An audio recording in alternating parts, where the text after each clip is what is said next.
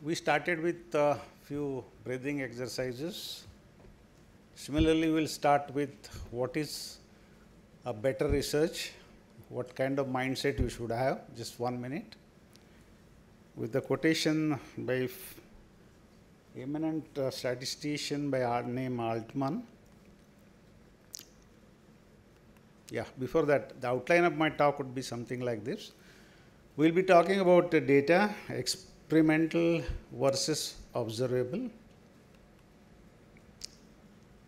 There are variables called nuisance variables.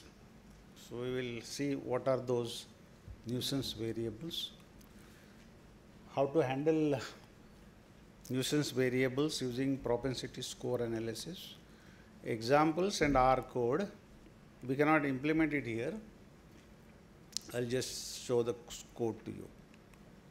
Yeah, before that, let me tell you about this great person Altman, who has written an excellent book for medical statisticians. Those who are here, everybody must read this book, Practical Statistics for Medical Research. So, he said to maximize the benefit to the society, you need to not just do research, but do it well.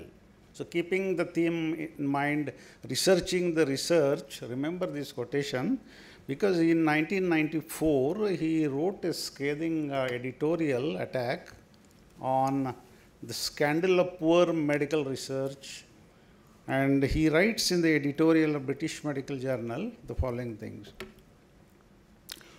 We need less research, better research, and research done for the right reasons.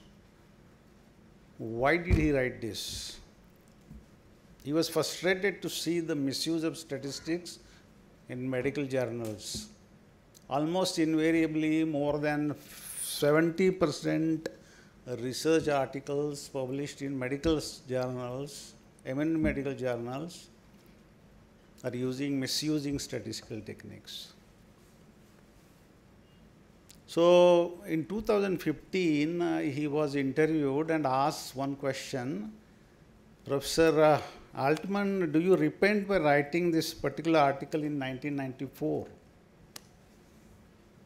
And it was a shocking reply. He said, no, I regret that. I should have used the scandal of bad medical research instead of poor medical research. So, that was in 2015. He passed away in 2018. He was a professor at statistics at Oxford University. I think everybody should read this paper, The Scandal of Poor Medical Research. He heavily criticizes a doctor giving a wrong medicine to a patient. We say it's unethical, unprofessional. So, if a doctor is using, or a medical or healthcare professional is misusing statistics, what can you call that? It's unprofessional behavior.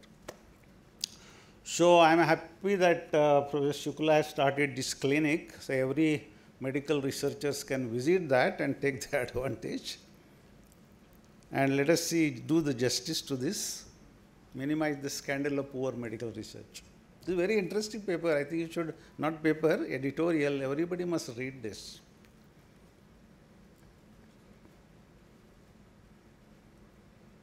Things have not changed much. That is why this particular conference probably. Okay. A couple of things today I want to discuss with you. How many are doing research here? All are freshers? Any medical research? Because they will be benefited by this particular approach. Anyway, you plan, you want to do research, you get an idea that I want to do research. For example, this is a classic study, streptomycin cures pulmonary tuberculosis. It's an idea, doctors got it in 1944. We call it as a hypothesis, a postulate, a business, not business problem, it's a problem, right, which we want to solve. So, in fact, this is history now. 44 doctors thought about it, whether streptomycin can cure TB or not. This is a very fast spreading disease, dangerous disease, and a successful trial was conducted.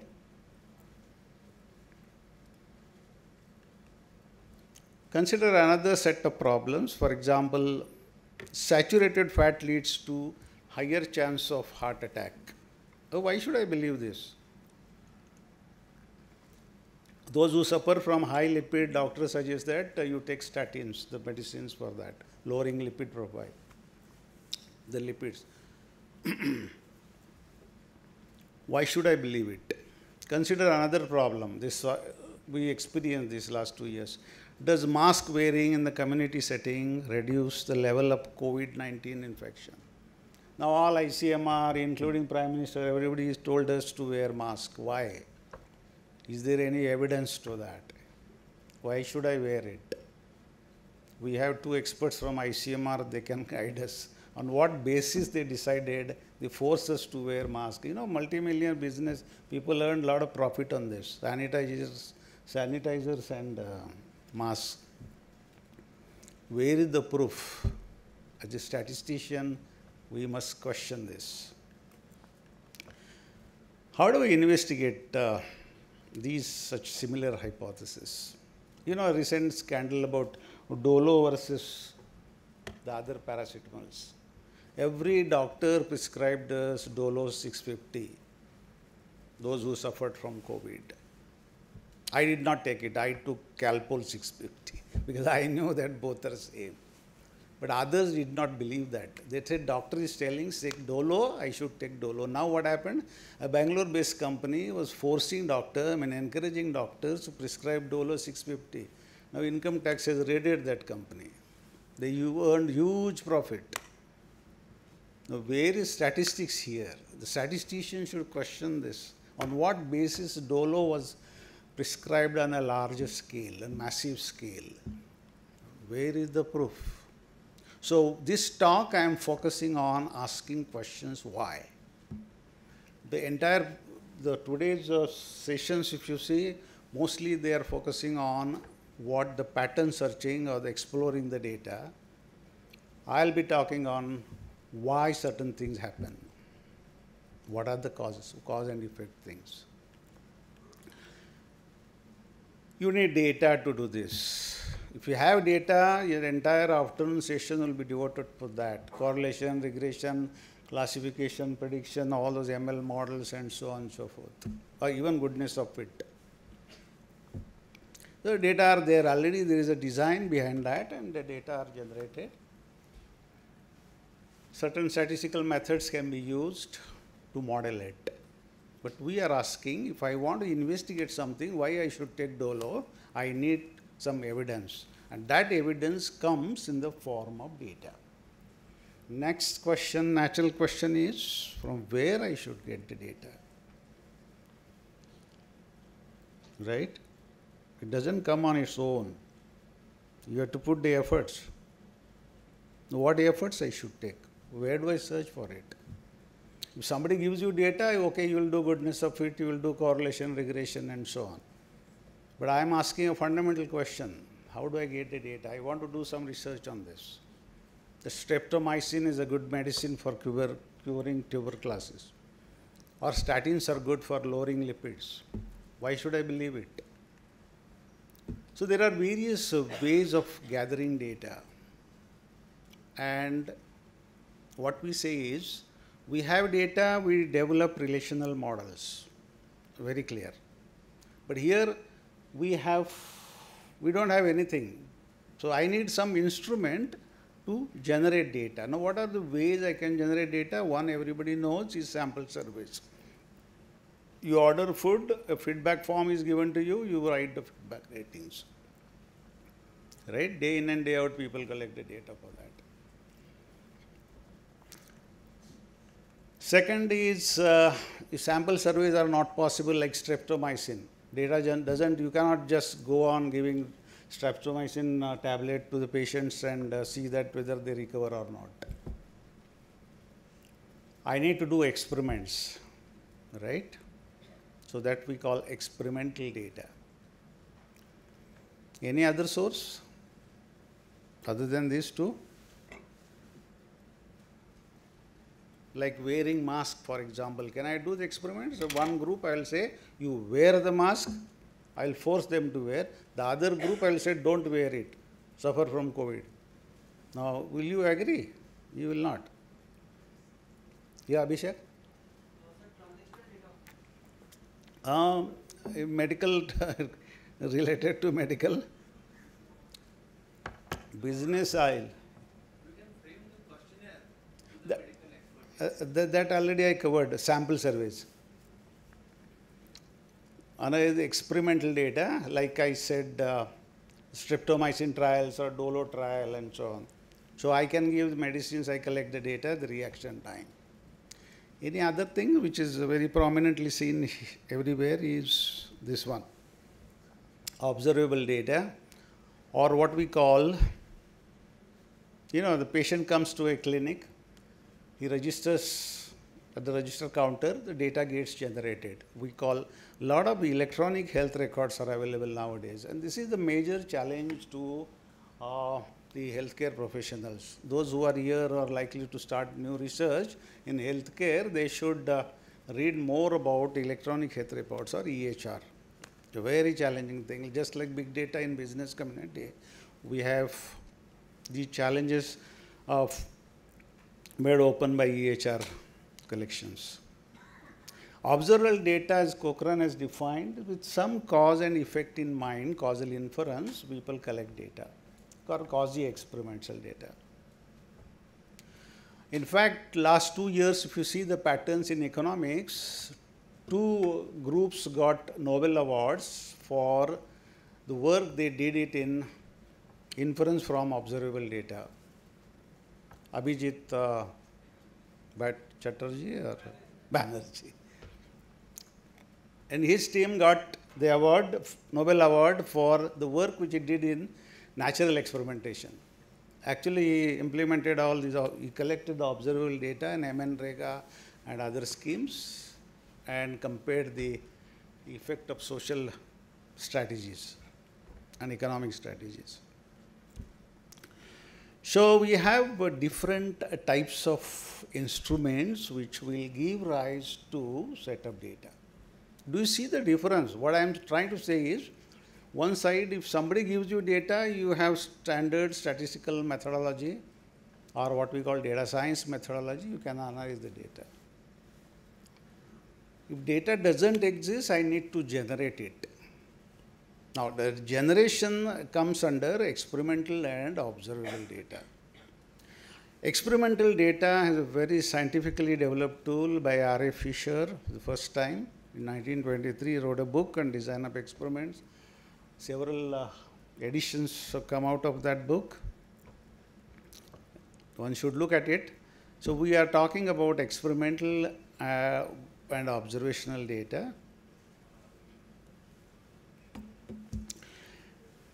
The experimental data goes like this. You set up an experiment. Suppose you want to know whether Dolo works better or Calpol 650 works better. So I'll take 100 patients, I'll divide it into 2 groups. One I'll give Dolo, another group I'll give Calpol, and at the end I will study the reaction time. In how many hours the fever went down.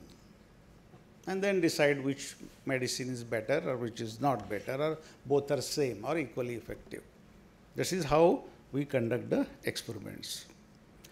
In electronic health records, as the name suggests, all vital signs, the insurance related matters, laboratory trace, everything is recorded about patient's history, how the disease progressed, how he recovered from that, how long he stayed in the hospital, so on and so forth. So we have this EHR data. Experimental data, or what we call randomized control trials, is the gold standard in data collection. First trial happened in 1948. The streptomycin was tested against bed rest. The patients were, one group was administered streptomycin, another was a bed rest, and then which one was better for curing tuberculosis was noted down. And finally concluded that streptomycin is the better medicine for it. And later on improved a lot. So we get hold of target group, divided into two parts. This is called randomized controlled trial. This is a gold standard in generating experimental data. It has a very nice properties, very systematic way of analyzing data using statistical tools and so on. Some terms and notations I need to discuss further. One, let us start with a small example. The diuretics are given to lower blood pressure.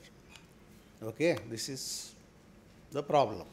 Which diuretic is better for lowering blood pressure? Now, this is called, some terms are used, the dependent variable and independent variable. Some of you are aware of this terminology. Dependent variable is the how much the blood pressure gets lowered, response variable. The remaining things are called independent variables or the risk factors. The high levels of blood cholesterol, high blood pressure, and all those body related parameters, the age, etc. So we have two things, one is dependent, another is independent, response versus stimulus. Experiments are run at different factor levels, we call it levels.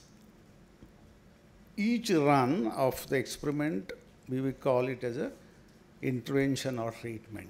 Like Dolo is a treatment, how much time it takes to recover your headache, from headache is the response time.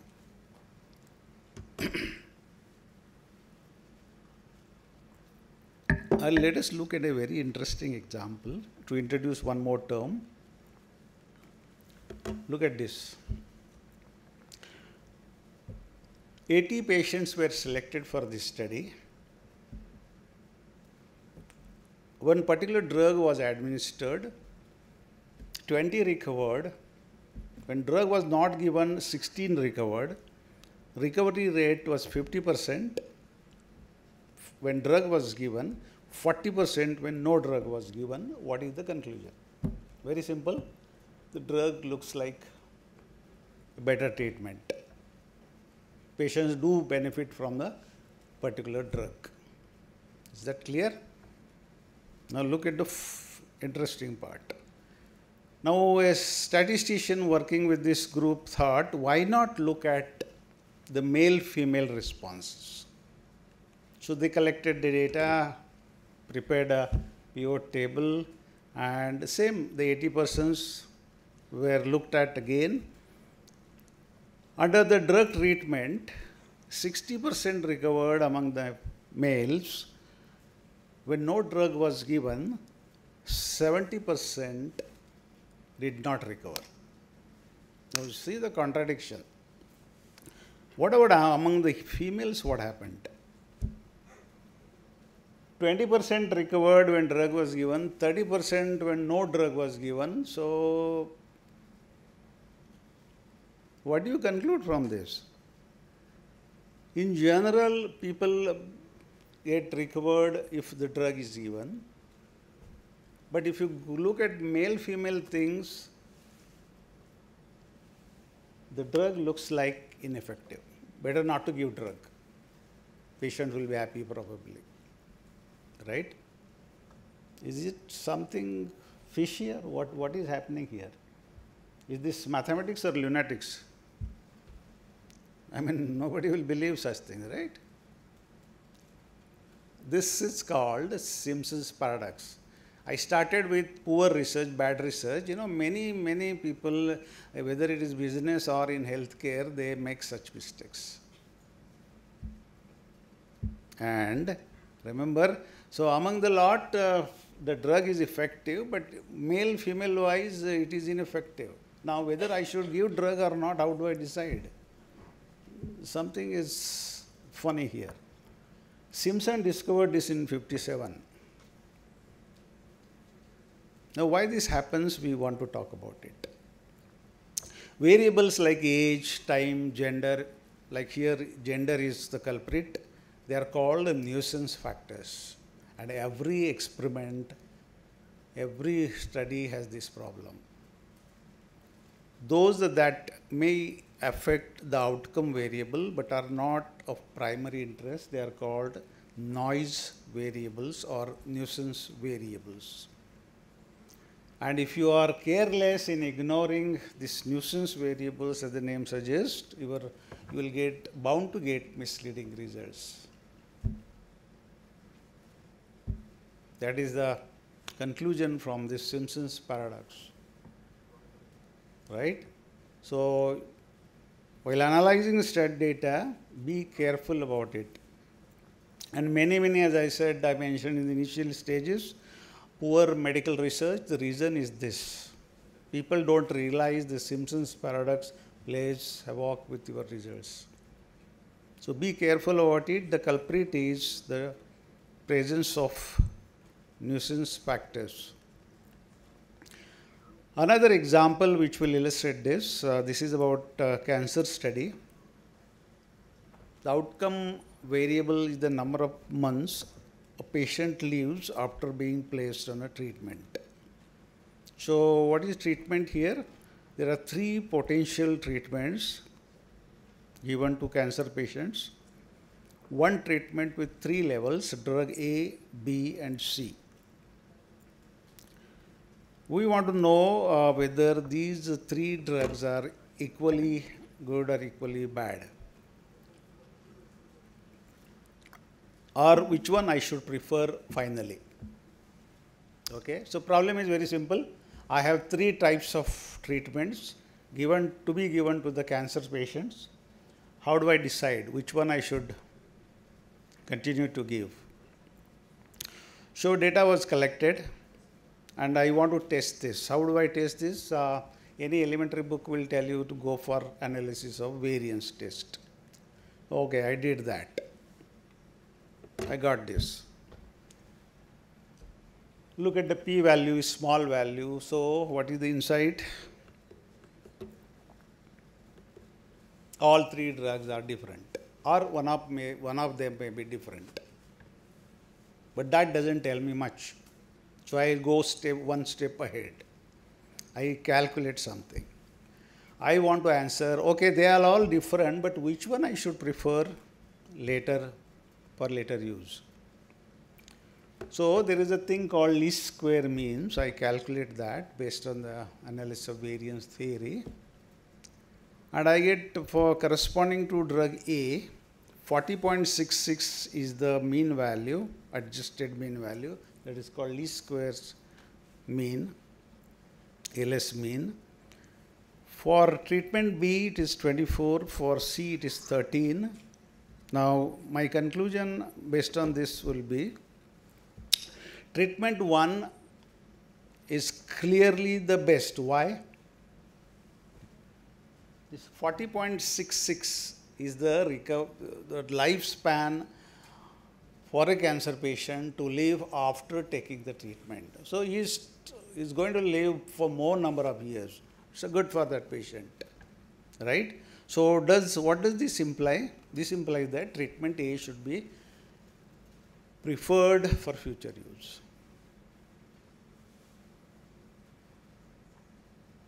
Full stop. Now, I don't keep quiet. I continue to look at the data. See, this is one thing you must learn. A practicing statistician or anybody who is going to use statistics is always listen to your data. Don't believe in the statistical numbers or the techniques, whatever the output you get it from the computer. So what we call listen to the data. So I just plot this data once again. Plot of y versus x by treatment. So y is here the lifetime. X-axis represents the duration of cancer onset, and 1 to 3 denote the treatment numbers. Now, if you see here carefully, do you see that? 1, 2, 3, all taking treatment 1 were in the early stages of the cancer disease. So, those people, those patients were given treatment 1.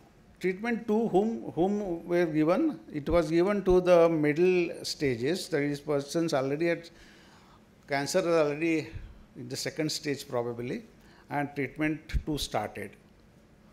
All on treatment 3 were in the later stages given. So, this was the distribution of treatment 1, 2, 3, different stages, different administration. And earlier case, I did not take this into account. So, I decided that I should incorporate this information into my analysis. I reanalyze the data and I get these results. Again, p-value corresponding to treatment is significant. I conclude that the duration of the conclude from this least squares mean. Now look at the interesting part. Initially we got this.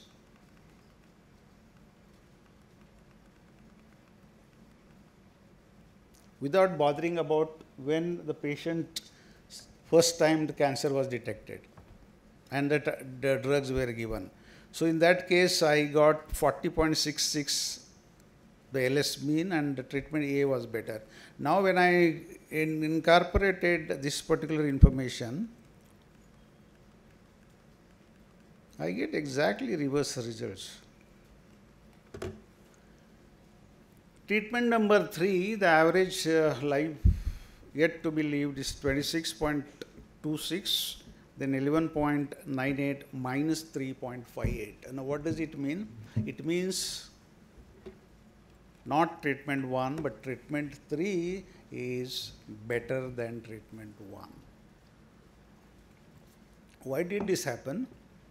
If you have forgotten when why the particular drug was given at what stage is very important. If your analysis does not incorporate this information, you are bound to get wrong results. The first Simpson's paradox, you forgot that age, gender was playing a role in showing the response, the recovery time. You got wrong results. Here you forgot to add the nuisance variables, you got the wrong result. Nuisance variable here is time, though it is insignificant here in the analysis of table, variance table, the entire conclusions change drastically. Now this happens because of presence of nuisance variables. So when you plan to do some research work, always remember that there are the nuisance variables always present externally, and unless you think about that, how to handle it carefully, your results will not be correct. Again, remember what Altman said. Poor research, medical research do happen because of these factors. So many research journals, you open any medical journal, they start with some data. They say we conducted blind randomized controlled trial, we got that we are showing that this drug is better than this drug, we tried 10 patients and so on and so forth. Always question that. Find out what are the nuisance variables which may impact this and how to handle it. So this bias, or what is called a selection bias, creates a lot of problems. You have believed something, the facts are something different, they will not match, and there will be definitely misleading results. So that will lead to poor medical research. What Altman said, bad medical research.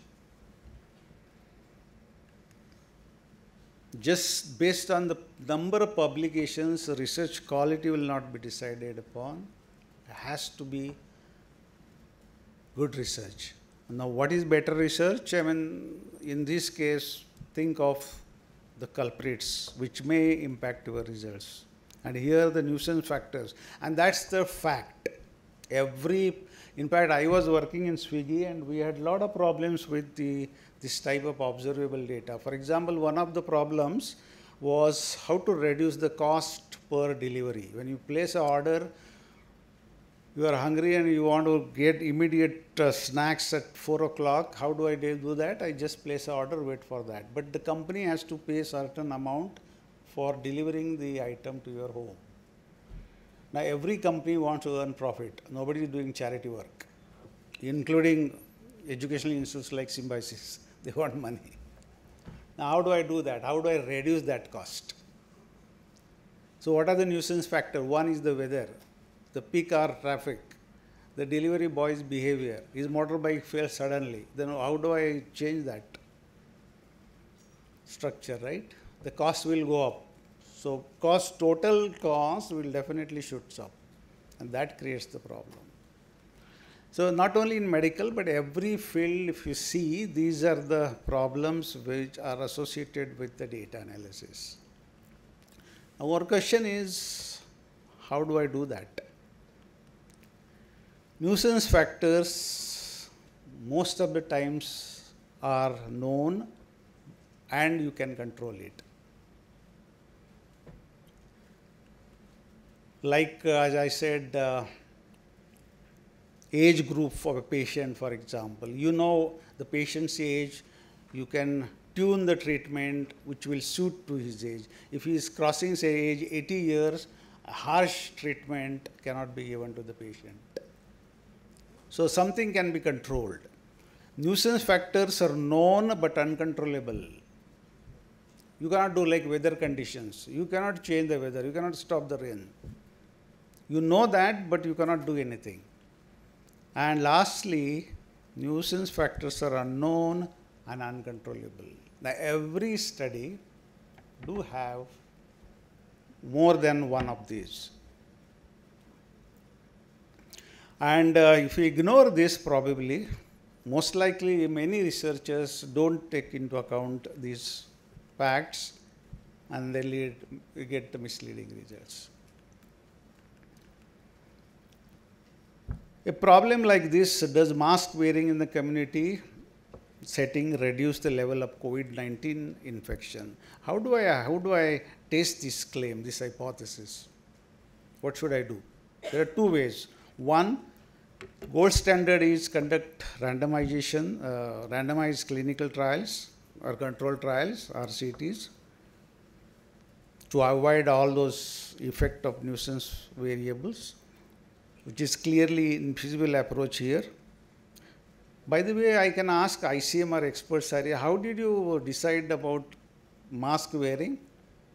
There are some studies also available. What type of study it was done by ICMR? ICMR has not research, but there are studies. ICMR also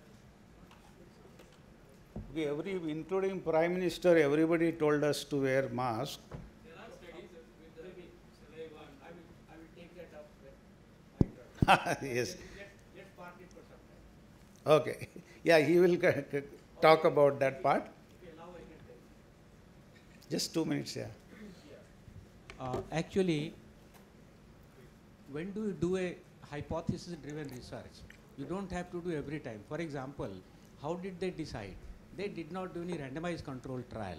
See, they understood the physiology part. They understood how things happen, right? What is the route of transmission? So doing a clinical trial to find out should wearing mask is beneficial or not, that is unethical. It is something like this. Suppose I want to test parachute. Is parachute helpful or not? Am I going to do a clinical trial? I'm not going to take 100 and push them without parachute and 100. So I think it's not RCT, though it's a gold standard, but it is not for every situation, right? So basically not possible to do in COVID kind of situation, right? So what was the route of transmission, right? How things, so that was based on the science, not based on it's not data driven. No, that's what my point. RCT is infeasible, unethical most of the times. Therefore, we have observable data. The second topic of this. we have quasi-experimental or natural experimental data. We have seen people, in fact, let me add something to his, this thing. Stanford University group, medical scientists, they conducted RCT for mask wearing in Bangladesh. And I think that paper is also published in Lancet or some medical journal. So there they said that, okay, two groups were made. One group was asked to wear mask, another group was asked not to wear mask. Very risky thing, proposition in fact, but they did RCT for that, and they concluded that finally mask wearing is beneficial to avoid COVID infection. So at least one RCT I know for this problem also it is being done. Generally, most of the situations this is unethical to do it. I cannot force somebody not to wear it. There is a risk involved in that. So these are all discouraged. But we have observable data. As I said, observable data means we have back in mind the cause and effect thing. So we do collect it, and how do I analyze that data is the problem.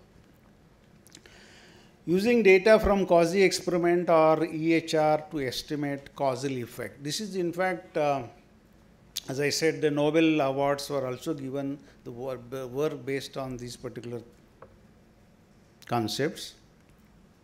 So for this setup is this, I define a treatment variable D, which is equal to 1 if the drug is given, 0 otherwise.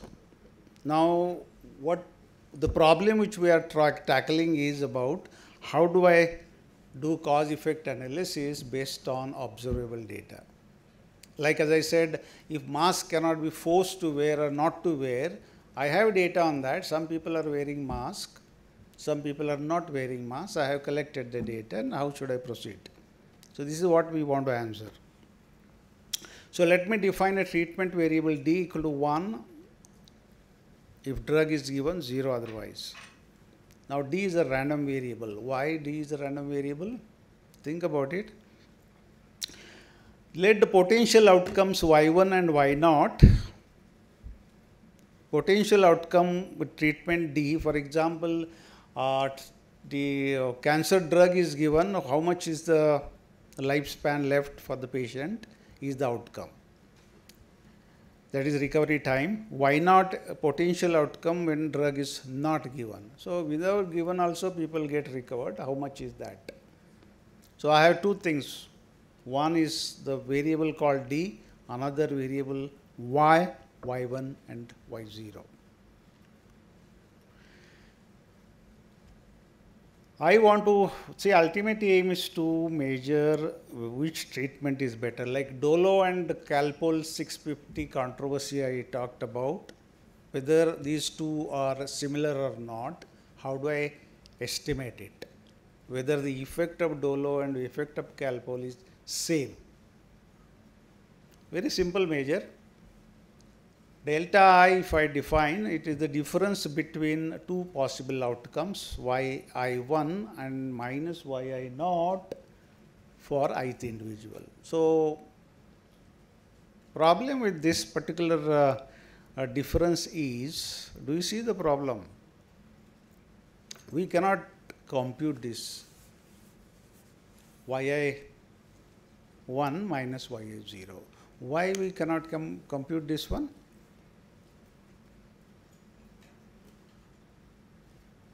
What could be the problem? The problem is I cannot give Dolo to the person, patient number 1, and patient number 1 I cannot give Calpol at the same time. So I don't have these measurements with me. I can give one tablet to only one patient. Suppose he is suffering from COVID, I administer Dolo to him. Also I cannot give him Calpol at the same time, right? That is the problem. So I don't have observations and therefore I cannot estimate delta I. However, I can estimate the average value. That is possible. That is possible under one important condition. yi1, like wearing mask, whether it is effective or not, how do I do that? One person doesn't wear a mask and he also wears a mask and see whether COVID is, he may get infected with COVID. Is that possible to do such things, collect the data? One person cannot act in both ways. You cannot at the same time wear the mask and doesn't wear the mask. That is not possible.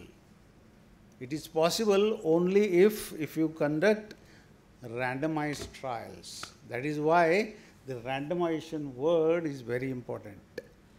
Because I find similar looking people, similarly behaving persons, and then two persons are suffering from, say, headache. I give one to Dolo to one, Dolo Calpol to other, because those two persons are similar, as if they are one and the same.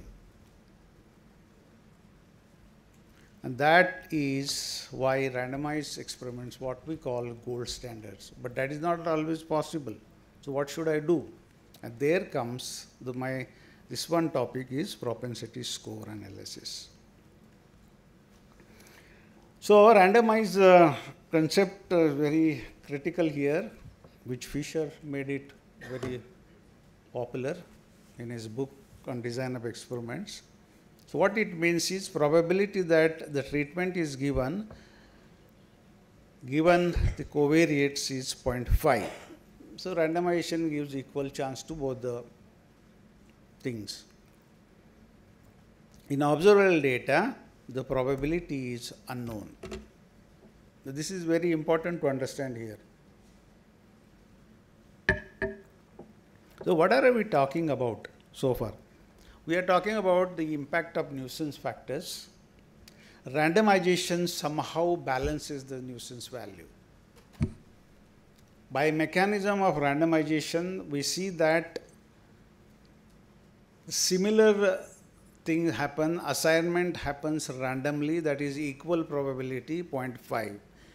But in general, this is not possible, so we say that probability of D equal to 1 given X is unknown. Now, how do I find it out?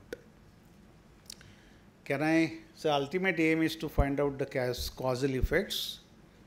So we follow the following things. We have a data of this type.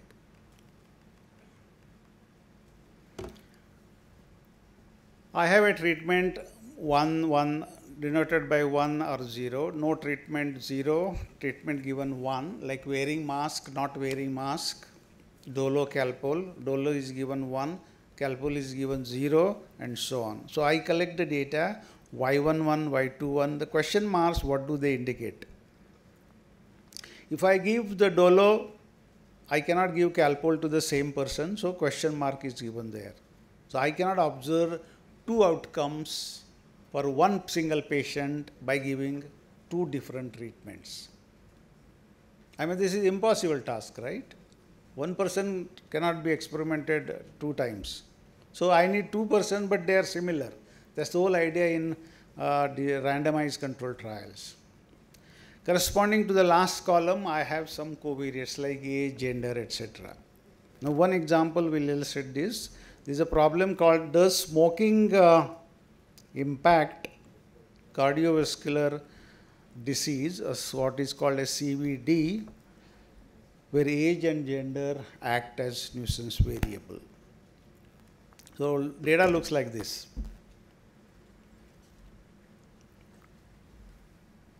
Few patients are collected, age, their gender is noted down, whether they smoke or not, and what is their heart disease problem, whether they suffer or not, 1 or 0. Now here note that smoking is a treatment. A person who smokes, whether he is likely to get CVD or not, this is what we want to investigate. Now I cannot do randomized control trial here. Why? I cannot force one group of patients to smoke, other group of patients not to smoke. I cannot force to do that. I cannot force it. It's unethical, right? So I need to collect data. People who are here in the society, how many of them are smoking, whether they have CVD or not, how many of them are not smoking, and whether they have CVD or not. I do collect that data. That is possible for me. That what is called as observable data. I want to associate whether smoking and CVD are related or not. Does smoking cause CVD is the question mark. Now what I have, The age also plays an important part, gender plays an important part. Why? Why is this so?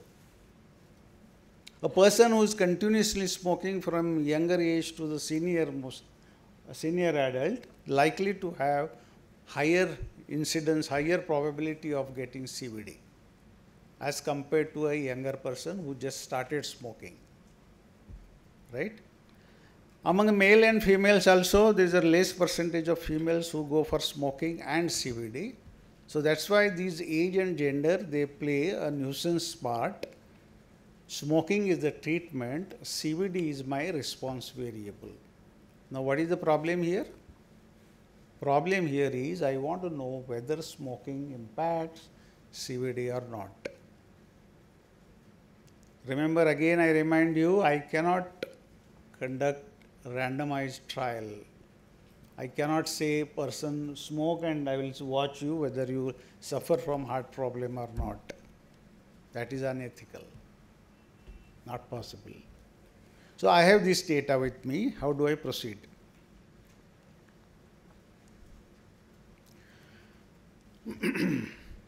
And here comes the tool called propensity score analysis. Propensity is the probability. The concept which was proposed in 1983, very popularly used, millions of medical research papers and other domains, people have used this technique to analyze observable data. The purpose of PSA is to select observations from your control and treatment groups that are highly comparable to use in the final analysis. Try to understand that those who haven't done any study of design of experiments, what I am trying to do is I am trying to find out two similar persons, two similar with respect to age, gender and other comorbidities, and then applying the treatments to see that which treatment is better.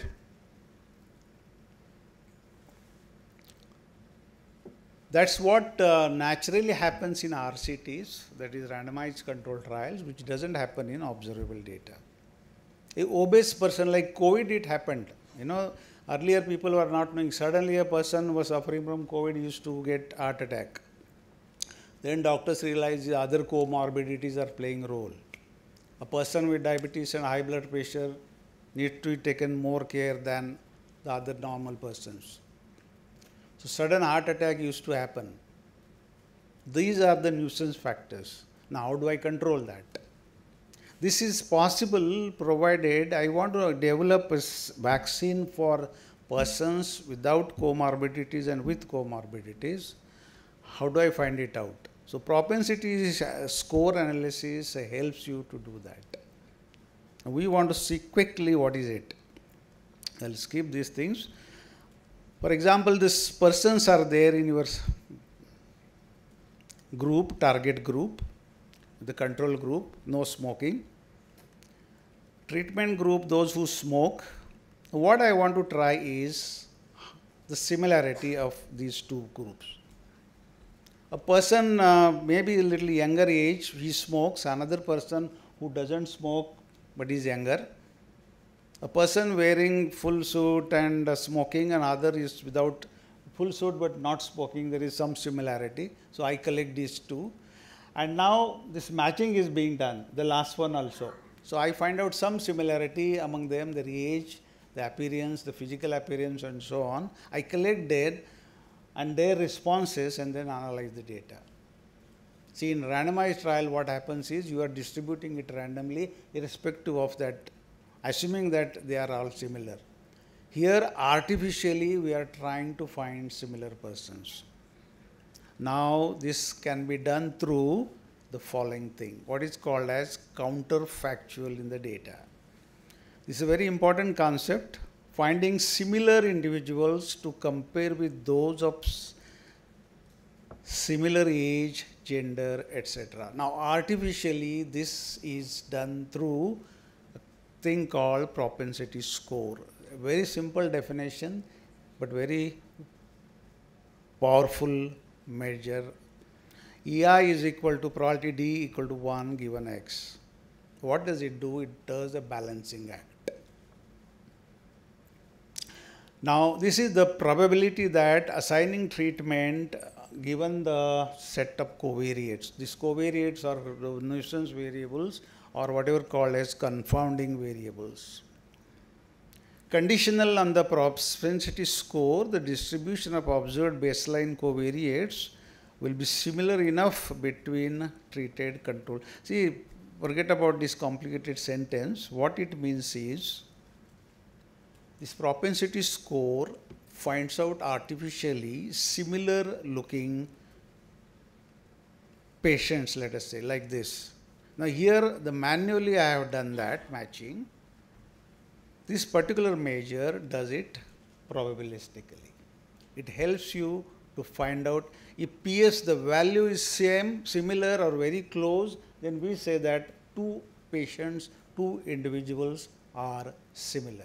Now, here how many similar people are there? One may be the black blazer students are wearing, I can say they are similar. They are coming from one group, one institute. Because the blue color is again different color. So, that I can detect that. Now, this manually can be done through propensity score, automatically you can do it.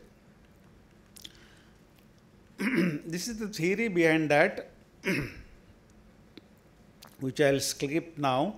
So, what this is a powerful theorem which proved by Rosenbaum and Rubin in 83 in the central role of propensity scores in observable data.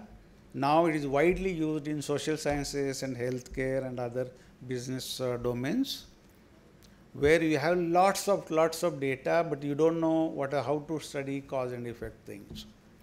See, we are trying to answer why almost every time. So, there are two things in statistics we are interested in. One is what is called as correlation, the associationship. Another is the cause effect. The entire afternoon session is devoted for the first part, association and correlation. This part is about why, the causation. So, from association to causation, and this particular paper published in a journal called Biomedical, those who are interested, they can refer to that, 1983 paper.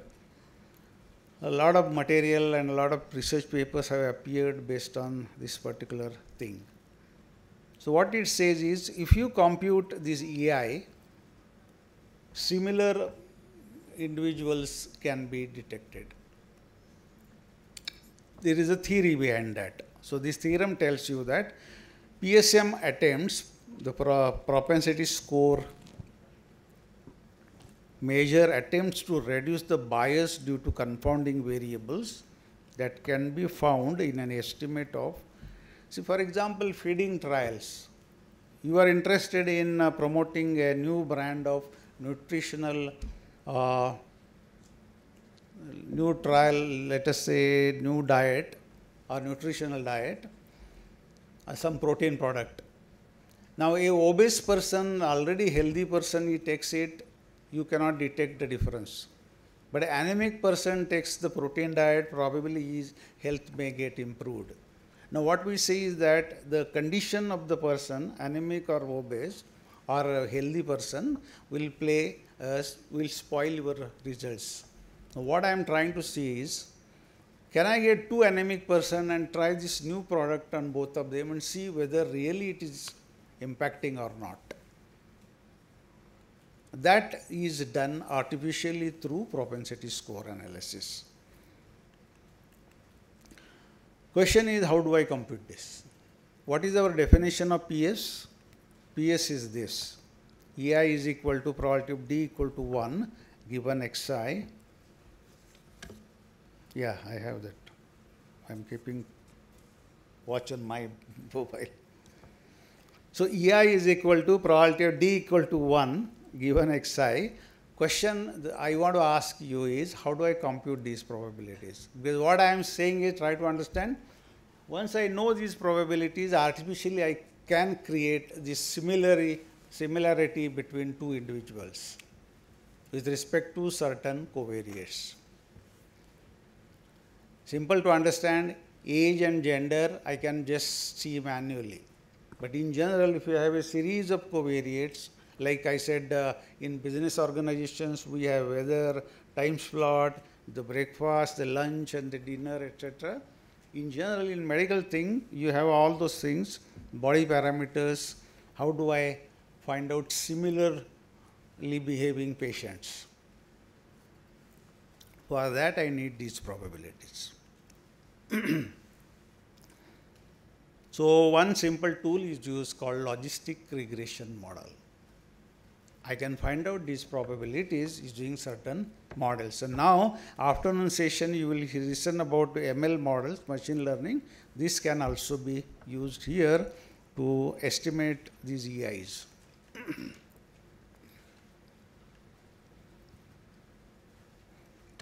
Naturally, better model, better approximation, better results. But 83s and 90s, at that time, not much work was done on machine learning. Logistic was very much popularly used in almost all medical research articles. Now also people continue to use as a baseline model and improve upon that.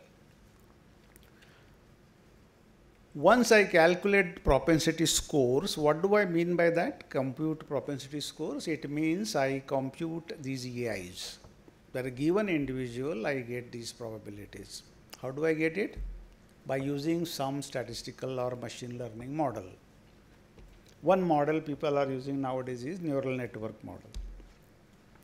I know Xi's, which I have collected, the list of ancillary variables. I calculate these models among the treated patients. For example, those who are wearing mask, given their age and comorbidities, how do I compute these probabilities? So, use this logistic, for example, 1/1 plus exponential and all that. Having computed propensity scores, that is EI, what should I do? The main goal is the balancing act. Now that, let us go quickly. How of propensity score analysis?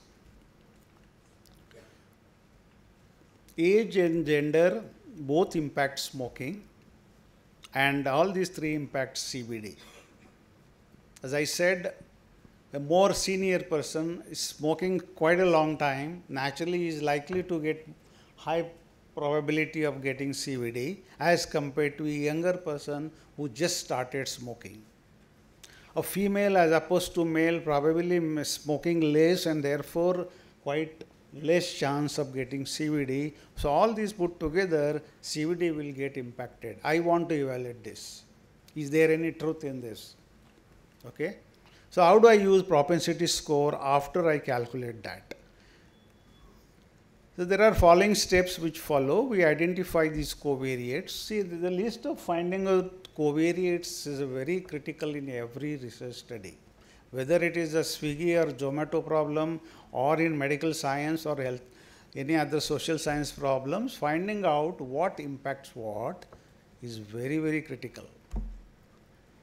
Apparently, gender and age, I know immediately that it's going to affect your patient status.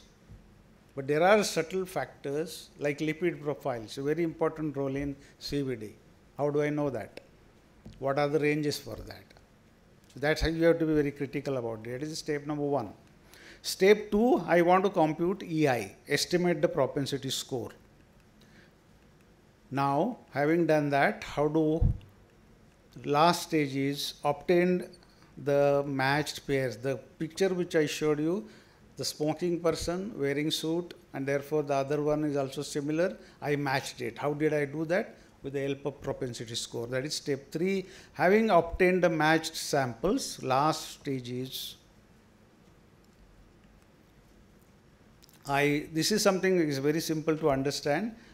I'll skip that lack of time. Last step is once I get the matched samples, I proceed using standard statistical tools to find out the effectiveness of your treatment. like you will do it student t-test or pair t-test or unless variance and so on. I'll skip that. We'll go to the last one. I have this data.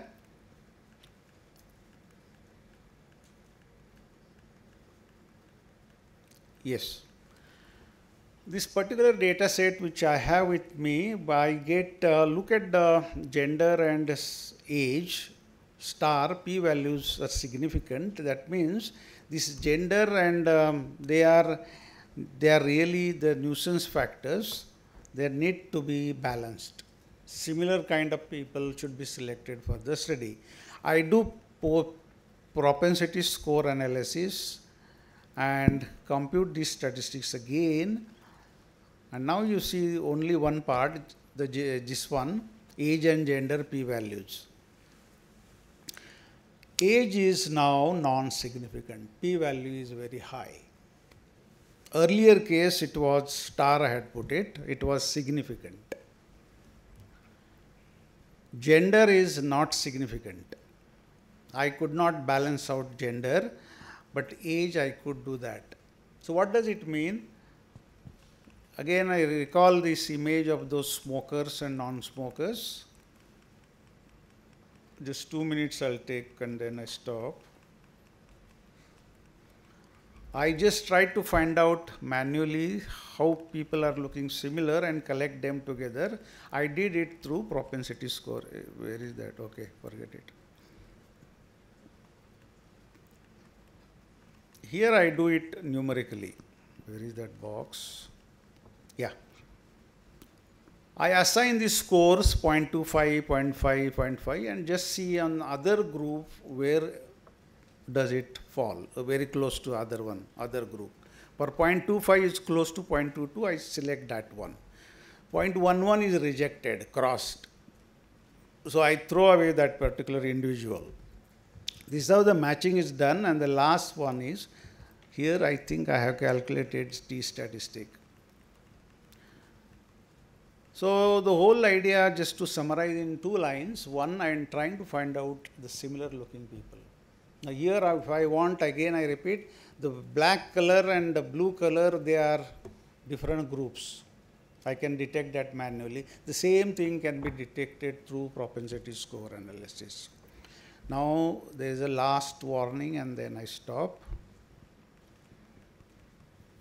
Propensity analysis has played a very major role in many of these studies. But now there is a paper by Stanford and MIT person, by Gary King and this person in 2018. They have commented that propensity score need not be used for matching purpose because they are very dangerous. Rather than increasing balancedness, it increases imbalancedness, inefficiency, model dependence and all, not is heavily criticized in this particular paper. So they have pointed out the weaknesses. Of course, they have made some suggestions also, but one has to be very careful in using these techniques. So again, I go back to my first slide. Poor research is possible if you forget nuisance variables. With this note, I stop it here. Researching research, do better research, less research, keeping in mind the impact of nuisance variables. There are some suggestions in these slides. You can read it later. Okay, thank you for patient hearing. Yeah, sharp 4 o'clock I stopped.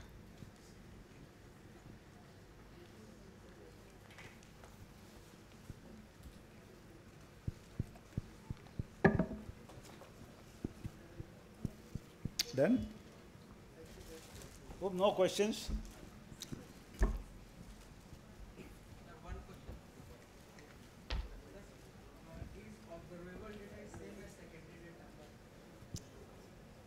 Secondary data, what is that? Collected by organizations like government. Observable data, there is one implicit assumption that, as Cochrane has defined in way back 53, that you have something in mind, cause and effect. So in that way, we say this quasi experiment. You are collecting the data for some purpose. So it depends how that secondary data has come. Some people use that terminology, primary, secondary, and so on. So this is how we go about it.